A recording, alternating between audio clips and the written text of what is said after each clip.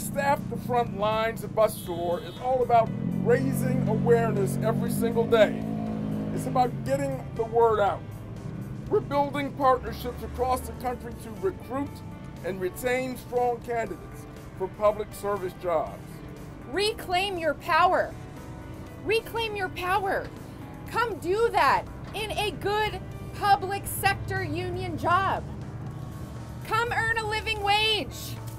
Come get good health care that actually covers you and your family, and come have a voice when it comes to your safety at work and your future and your career. Having a good job with good wages and good benefits would certainly mean an increase in my livelihood, as well as an opportunity for me to impact my community and also have a job that is very impactful and fulfilling.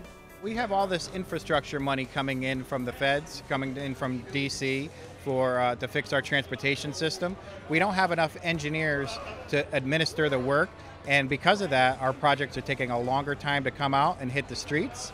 And we're also over-relying on private consultants to do the same work, and we're getting less bang for our buck when that happens. With the public sector, you get certain retirement, pension, and healthcare benefits, but along the way, over the years, as I've been in public sector work for about 17 years now, and I've seen a complete change or difference in those benefits and what we contribute now to those benefits. And so there's a large gap between what public sector jobs are receiving versus private sector, and I think that gap needs to start closing in order to entice people to come back to public employment.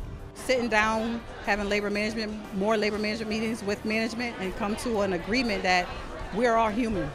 We need to work together. You know, we're servicing a community, we're servicing the state of Connecticut, so we need to be on the same page.